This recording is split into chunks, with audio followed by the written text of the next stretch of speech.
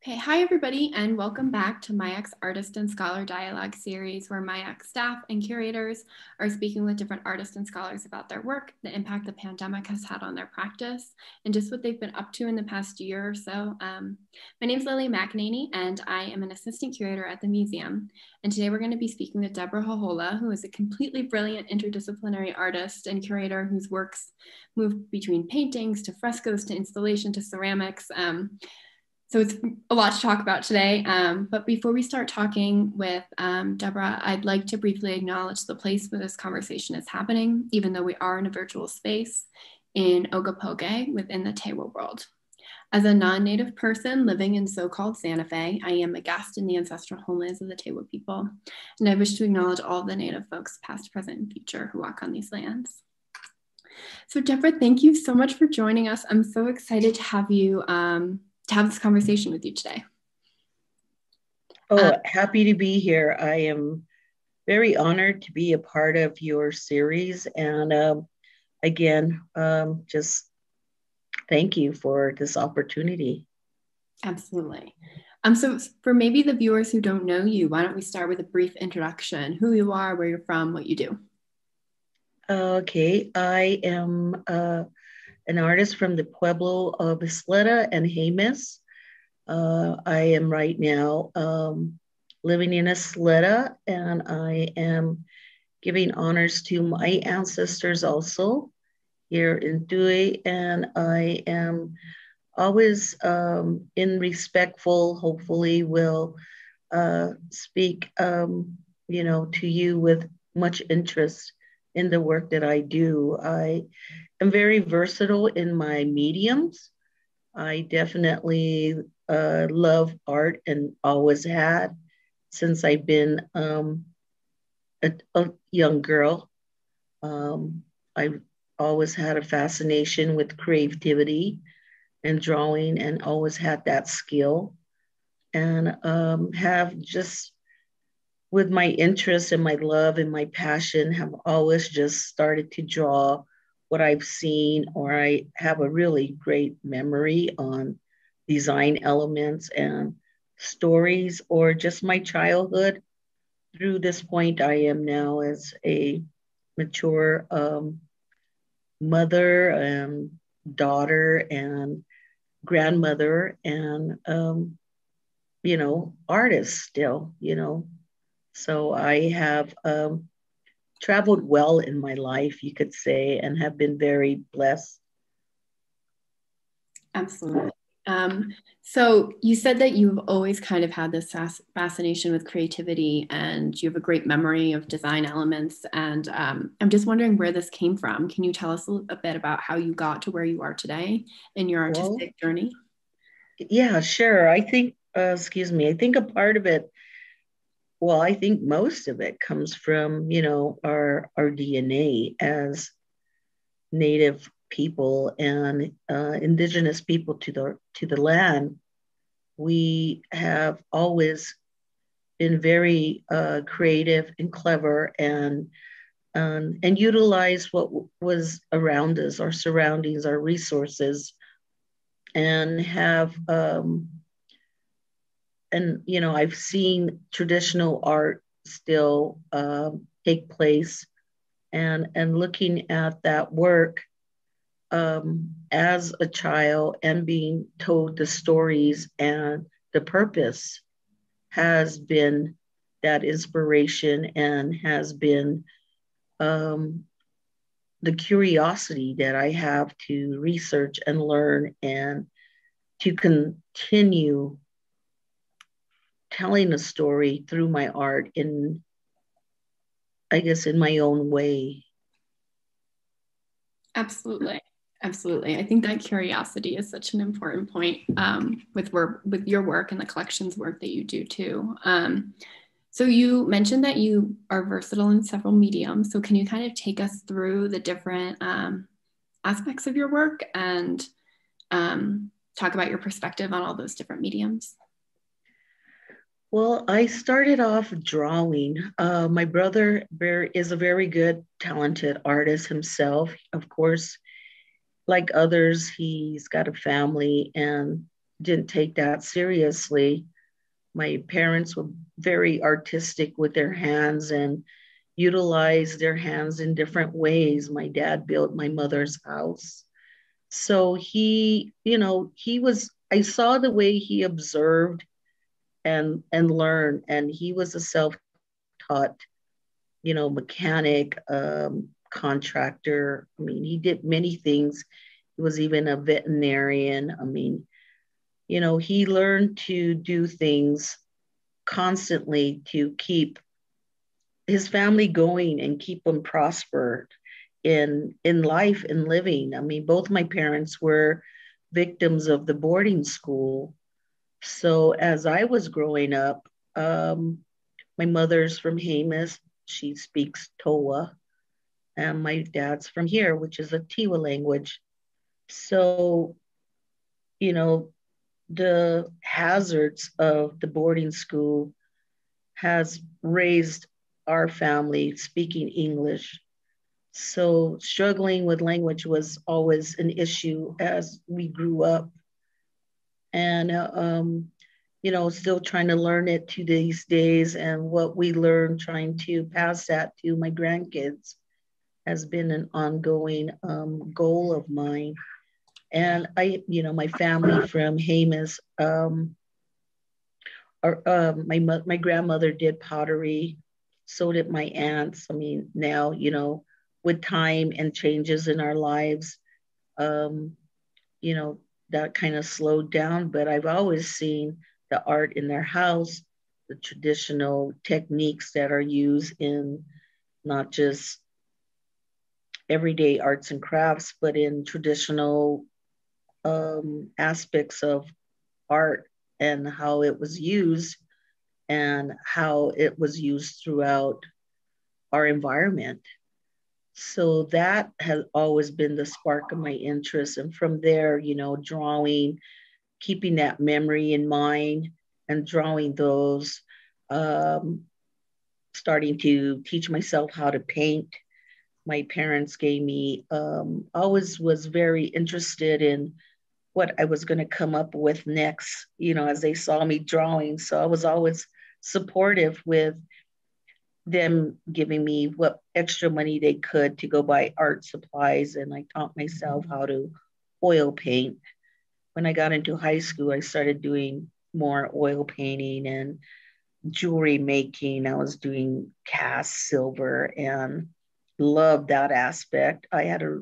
My brother had a really good friend, Tony Jojola, who is a glass blower. So he was very real inspiring to me. He's also from the Pueblo of Isleta, and he told me about the Institute of American Indian Art when I was very young, and I thought, hey, I'm going to go there. So when I got there and seeing the multimedias in their studio art courses, I dabbed into everything to where I figured out that I was going to be a painter.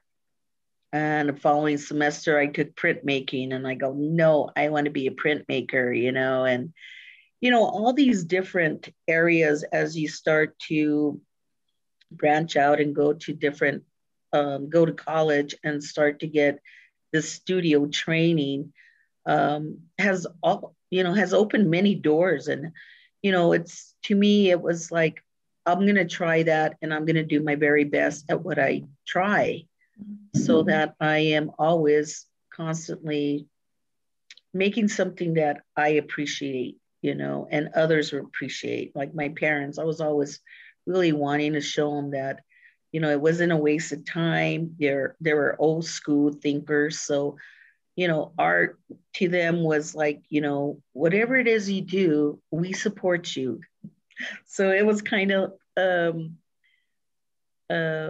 that idea of art school. They didn't really know what that meant, and as I started to come home, show projects, and this is printmaking, and I tell them what it was about, and this is jewelry, this is photography, this is painting, and they started to develop this appreciation in the many facets of art, just like I was, so not just my family, but also my brothers and my sister. I'm the youngest of of four older, two brothers and a sister. So, they were off doing special interests of their own. So it was, and then, furthering my education, I got into lithography at UNM, and Native American studies and art and land and art ecology.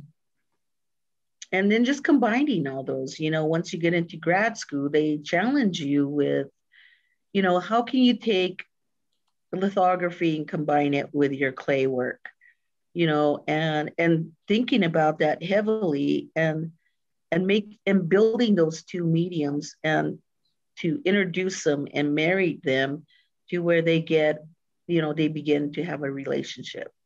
So that's how I started to utilize my art and what I have learned with all these studio practices and how to engage them into each other to layer them into an art form that becomes my own and becomes my own type of story that I want to take to the public or take to the next level. And and I always did tons of research. I love reading about the past of my ancestors, the different locations of ancestral sites, the technique of art back in those days. So that led to my frescoes, to going out and digging natural pigments, which were also part of my clay work, and building those two into a relationship of storytelling. Yeah, thank you for sharing all of that. That was really fantastic. I think the way that you described it, your layered art form, is such a good way to kind of encompass all of it, because you're really hard to describe and to kind of talk about all of the different things that you do, because you do move between mediums and kind of blend them, like you're saying. So kind of building off of that, you just started talking about your frescoes a little bit. Could you kind of go a little bit more into that and tell us, maybe for people who maybe haven't seen your frescoes before, tell us. Yeah, well, first of all, frescoes, have been done throughout the world by different cultures. It's one of the oldest painting art forms that have been used throughout time. In some of the pueblos here, it's a dying art form, and I felt that looking at the Sistine Chapel and the frescoes there, looking at frescoes when I was in Russia, looking at frescoes, that interest of, again, building that relationship that I was challenged with, lithography and clay work. How do I combine the two? And that question always was in back of my mind, that sparked an interest with how was I going to do that? Mm-hmm. And you draw on limestone in lithography, which comes from a quarry that's mined it from the earth. So it has that relationship already with the earth, like pigments and the soil. And so they all come from, the earth, which is, the most important place for all of us. Without no water, without no earth, without no air, we don't exist. So also that important factor of, those elements that we need every day. So my frescoes were all built on that same concept of going back to the earth and using those resources. So what I do is, my son and I have developed this technique. He's getting really good at this. We go to a cultivated field that has been worked with, rather it's implements or tractors, but the earth has been turned and mixed throughout so many years that the soil is perfect. The clay is mixed with the soil, and we collect that dry dirt. And once I collect that dry dirt, we sift it to a very fine grainier texture. And then I mix that with distilled water. Everything's distilled water because water is so contaminated nowadays. And my frescoes, I do for them to be movable. Sometimes, if I'm lucky, I get to do them on the wall in museums, which is my favorite way to do them. But right now, in order to make some money, and like any artist, you know, we want to sell our work and share it with the world. So I do them on portable panels. I build these panels out of a board and frame them, and I cover them with a burlap, and then I plaster them. And it's a wet on wet process. So when my plaster is nice and damp, then I start in the meantime, while I plaster, I'm laying it to get a little firm. I'm mixing my pigments. And once I mix my pigments and get a consistency that I like, then I paint wet on wet. I can't work with air conditioners on or heaters. I can't work with very strong overhead lighting. So I got to work in a very calm, cool environment because you don't want your plaster to dry because it defeats the purpose. So you're constantly working quick. My sketches are done. I have these ideas. I mean, color scheme is not a big thing. I don't need a color sketches because for some reason I really got this good concept of color. So I already know what things are going to look like in my mind. And once the plaster is ready, then I just go to town. And at this point, your plaster is wet. You can I like to add willow. I like to do texture with my fingers. I like to draw on it and do mark making while the plaster is wet, and then start to apply my pigments. When the pigments touch the surface of the plaster, they develop a relationship, which I call they kiss and marry for life. And they will never separate. I mean, that's something that is rare in our own human life. I mean, no one kiss and marry for life no more. I mean, there's so many shortcuts to feel that we need to, you know, go a different direction. But that is what I really love to describe in my frescoes. And once that relationship is built and you can hear it and you can smell it, I mean, the surface of that is just like it just rained outside. So even the smells are just very stimulating. It's a quick process, but it's very gratifying. I mean, it opens all these senses of yours where you're hearing the sound of the way you plaster, you're smelling the mud. And then once you finish that composition, you just drape it with a piece of plastic so it doesn't dry right away. Because with time, it's going to develop its own relationship. And rather you get a crackle effect on some you can, and others it's just completely smooth. And that's the process of a fresco. Long time ago, like in Europe and in other countries, they crushed marble dust, you know, like where in Europe where they did all sculptures, they used that marble dust from all the sculptures that were being made, and that was their plaster. That's why it was so white and shiny. Mm-hmm. You know, here we use a little bit of a mica, you know, so the mica gives it this iridescent glittering effect. And I add that also in my pigments. So it just has this really unique surface that I think to me, process is real important and is my drive. You know, it really like lithography. I mean, before you can even print one print, you got to etch that stone. You got to make sure your acids and your lithotripsy are in a mixture that's not going to burn it out or over etch it. So you become this type of scientist that, you're mixing or you're blending or you're mixing colors, and, you don't want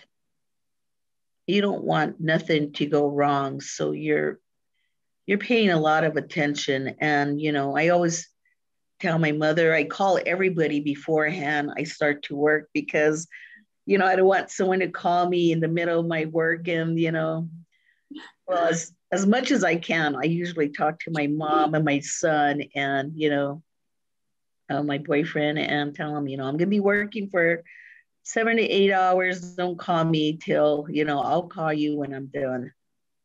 So, it takes a lot of time. It takes a lot of patience.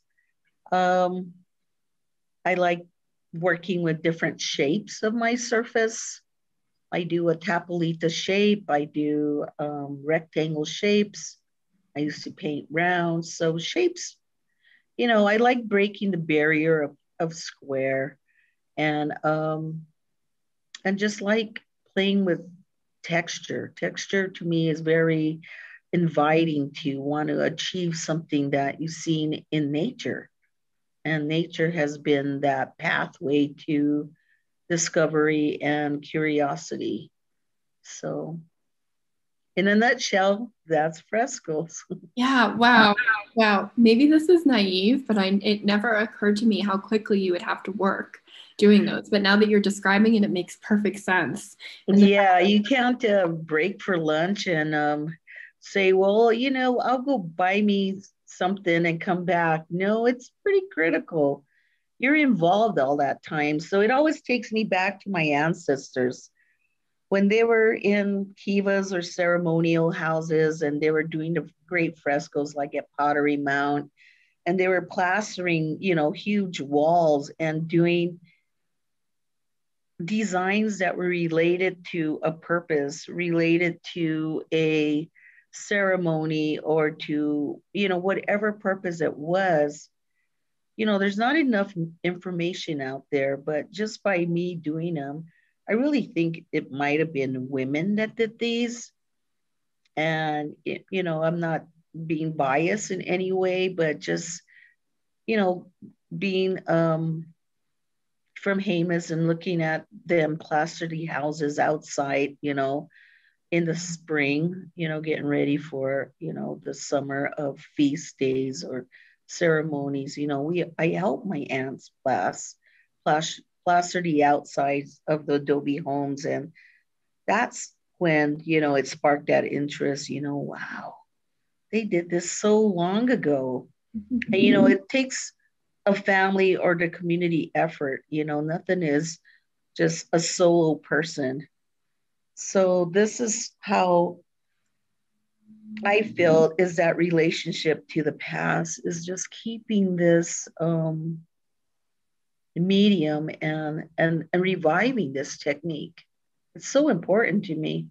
I don't know how important it is to other people, but to me, I feel like it's really important that I continue this.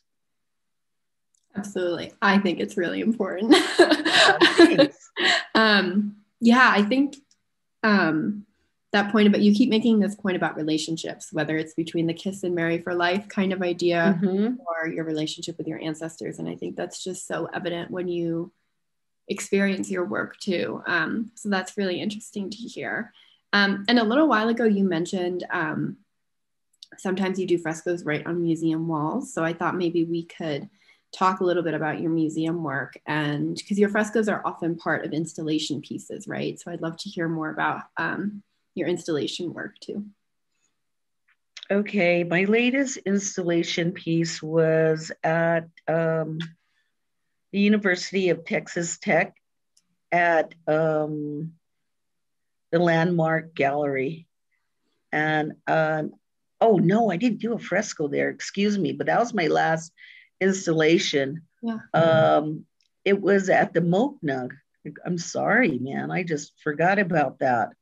It was for the reconciliation exhibit, which was oh, it was so fantastic to be able to have a wall. Well, I had two walls, and to be able to invite people, because it was a collaboration. There was, I think, five of us artists. It ended up being five of us at the end that actually I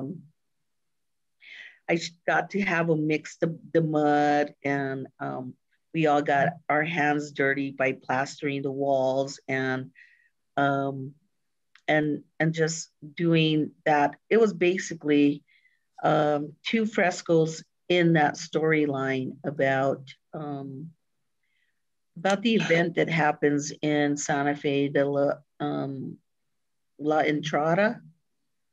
And that's what it was about. And my fresco was called Prayers to All My Relatives, because it has a very harsh history.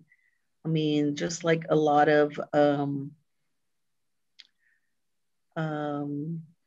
post contact, when um, when it interrupted the lives of the Pueblo people. And I try to think of words that are um, important in describing this event, because we, like any race or indigenous tribe anywhere, they have their struggles, but this was very harsh. And for them to re-celebrate such a bad event annually, there needed some change to happen. And I think that, to me, my frescoes represented that prayer to, my relatives. I mean, not just present, but past and for the future. And a fresco is not going to live a very long time. So, rather you're a religious or spiritual person, you're used to praying and you want things to go well despite whatever happens. Nobody knows what's going to happen tomorrow. So I felt that at that time it was really needed for those that were brutally hung, the warriors that were hung in the plaza. And that's what that story meant. It meant a bunch of bad things. And I'm glad that it was stopped. And, my art, I'm not a real activist and need to go protest in the streets and yell and shout and cause more harm.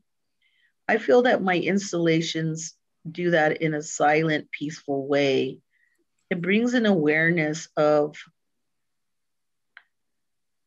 our purpose in life. We all want to live and better ourselves. We want to grow and mature as people and respect everything that is alive on this planet. And I feel that that's what my frescoes do. I feel that my frescoes give a voice of my ancestors in some ways, and of my people now, that are struggling to keep our language, keep our culture, to keep the waters clean, to keep our sacred sites from being dug up or put a drilling rig on them or something. I feel that that's what my art installations do. It's like a voice that make you think how delicate life is and our planet is. And if we don't mention that somehow in some shape or form, I always taught when I was teaching at the Institute of American Indian Art, a mark on a paper that you make, that's Indian art. Don't have to be horses and Indians on horses carrying a bow and arrow. I used to really lecture in my classes. I mean, come from within. And I feel that's what my frescoes and my installations do. They speak also for themselves. I do my willow woman that I weave from willow reeds that I pick on my walks. And she's like a cocoon. She's hollow, but she's this delicate woman that represents the earth and what society is sucking out of her and not giving back no more. She's losing her life. The world is becoming this hollow, planet if we don't think twice. So, that to me is very mind blowing if you look at it that way, and, the frescoes just add that other niche to that story. Yeah. Well, again, thank you for sharing that. I think that's a really profound way to think about it, and thinking about the medium of frescoes and installation work kind of mirrors what you're talking about, right? So that's very cool. Very cool. I love that show at Mokna. That was like my favorite exhibits I think I've ever seen. It was just, I spent a lot of time in there. It was really, really powerful. I give great credit to the Mokna, not just as alumni, but they also allowed me to fresco previous to that with the show on Soul Sisters that talked about re-imaging Kateri Kathawicka. So that's where I did my first solo show there and not solo, but did my first art installation there and did my frescoes on the wall.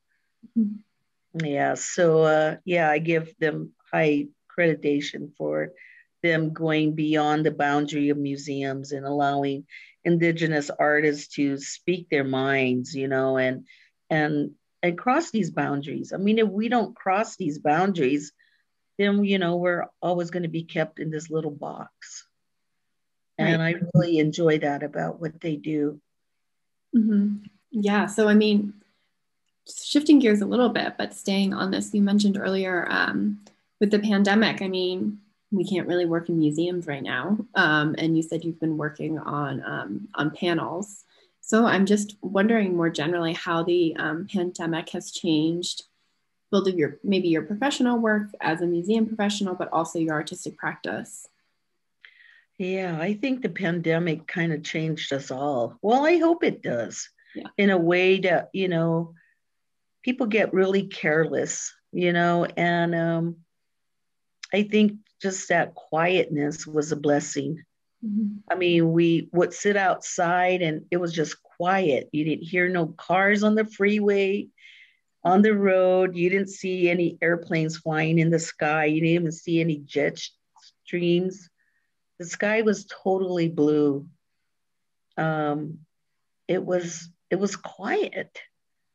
We hear laughter of our family, of my grandkids, and there was conversation again.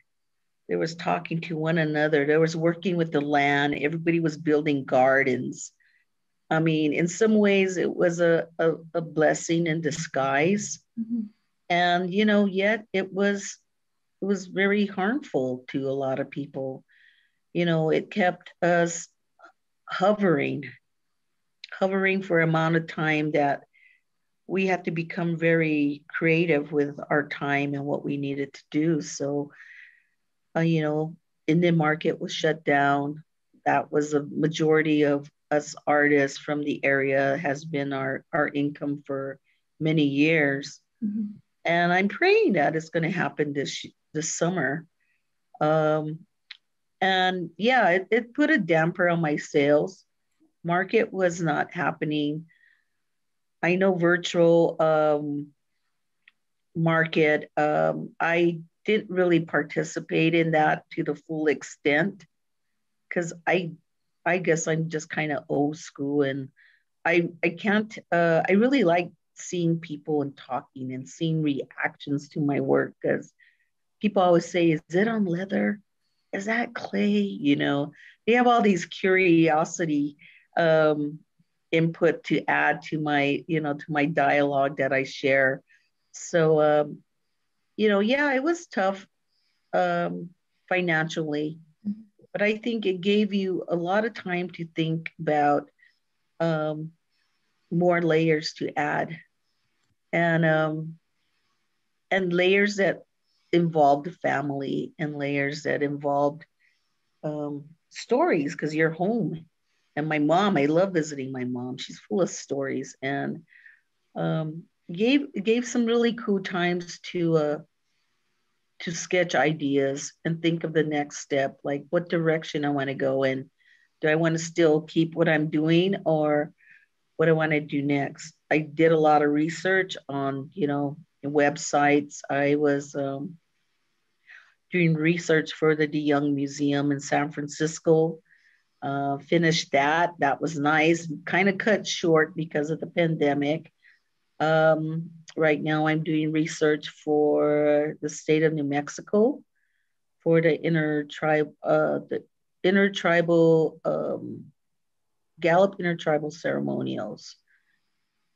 So I'm doing artifact research for them now. So, those are things that you can do virtually. So it's not so bad. But right now, um, it's moving to different directions. So I like that.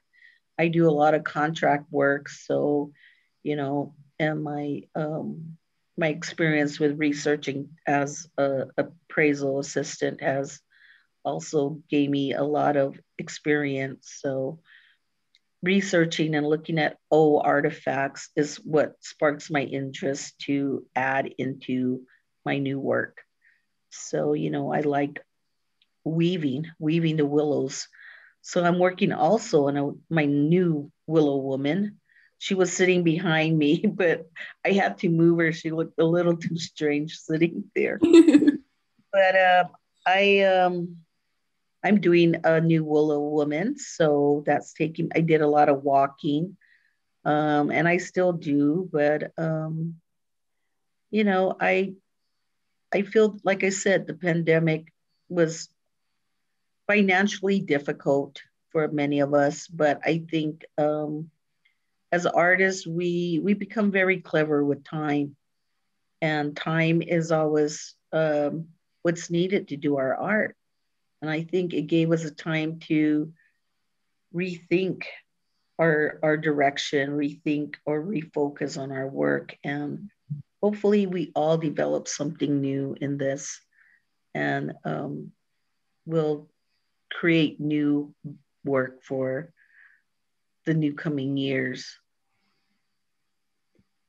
Yeah. A lot of people that I've talked to have really kind of made a similar point about being able to just kind of sit down and think about new ways of being generally in the world, but also refocusing on your work or your artistic practice. And I guess that kind of speaks to my last question, which is a big one, but where you see the future of Native art moving as a result of this past year. Well, I think just like any art, I think it's going to move. It constantly moves. It's an evolving world. It's an evolving time. That's what art is. Art is constantly evolving like we do. I mean, we got to grow. We got to keep mobile. We got to keep our mind don't stop. Our minds are always moving. So I think art is constantly moving. I think Native American art is moving and it's shaking ground. I think it's shaking ground with not just the art movement, but also with what's happening in politics. I mean, look at Deb Holland. I mean, she's someone that is representing the Native tribe, and she's really giving us a lot of hope. And I think hope is what a lot of people need. And I think as artists and indigenous people in the art world, rather, it's two-dimensional art, filmmaking. I think we're building up a lot of confidence in ourselves, and I think we're gathering forces, and I think this energy is going to explode, and I think there's going to be art mediums, art, the new birth of our Native American art, I think, is basically going to happen. Mm-hmm. New genres are going to overlap older genres, and new stories are going to get told. And that's what should happen. That's exactly what should happen. I think our younger generation has seen a lot already. You know, my grandkids, I mean, to see my 3-year-old wear a little mask on his face and not like it, and not understand what's going on, you know. I mean, you can't help but think what's going on in his mind, you know, and all the other kids that age, not just my grandchild, but the children that are coming behind us, and the younger kids that you know, can go back to school, my other grandkids, and they have to look at their teacher on their laptop, you know. I mean, change is already happening. I mean, you know, rather it people like it or not, you know, I think it's how we utilize it and how we move forward. And I think a lot of this has to do with, you know, the status of our world and how, you know, how we got to keep moving. I mean, and look positive, look for positive things, have a positive attitude. And I think that'll bring us all um, a better future. Well, I think that's a good place to end. A very hopeful, positive place to end. Unless there is anything else that you'd like to talk about before we sign off. No, I think that's a good place to end too, being positive. And I think sending positive vibes to the world is the best way. And hopefully I hope my art does that to people, give them a positive energy. It absolutely does. Well, thank you, Deborah, so much for this lovely conversation. I really appreciate you taking the time to talk. Thank you. Have a great day.